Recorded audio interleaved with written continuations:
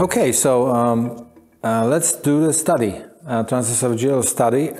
Of course, not on the real patient, but first on the simulator, which will let you really learn a lot before you start the real examination. So here's the probe. It resembles the real probe with the knobs, with the bigger one, which is anteflex, retroflex, and the smaller one, which is left-right, and the probe that we are going to insert into the mouth. Yeah, so let's just pretend we are doing this study, and please start to move.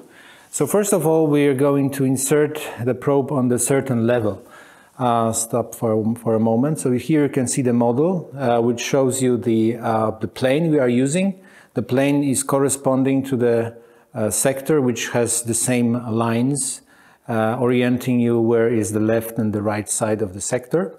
And we can play with this model. So whenever you want to check something, feel free to do so. Another thing is we can see the esophagus here behind the heart. So if you can now insert the probe, we'll see it just there, the black thing that is moving down. And yeah, go. So you see, stop for a while. So here we have the upper esophageal views, then we have mid-esophageal views.